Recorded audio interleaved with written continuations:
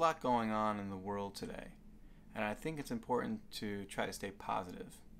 One way you can do that is through an uplifting song like Rainbow Connection.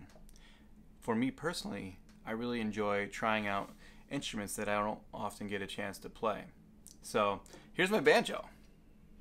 The banjo is a stringed and fretted instrument, a lot like the guitar and ukulele.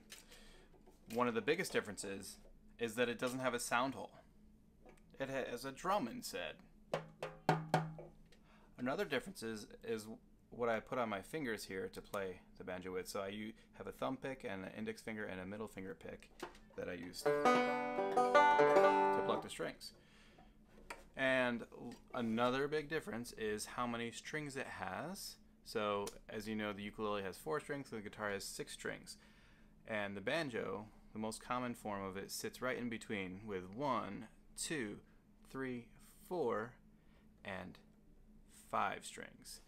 It's a little confusing because on fret 1, 2, 3, and 4 there's only 4 strings, but then once we get up to fret 5, then we have the 5th string that adds on up there. A little strange. Okay, so now what I'm going to do is I'm going to play the introduction to Rainbow Connection on the banjo for you, because that is the instrument that Kermit uses to play Rainbow Connection. So here's the introduction to Rainbow Connection.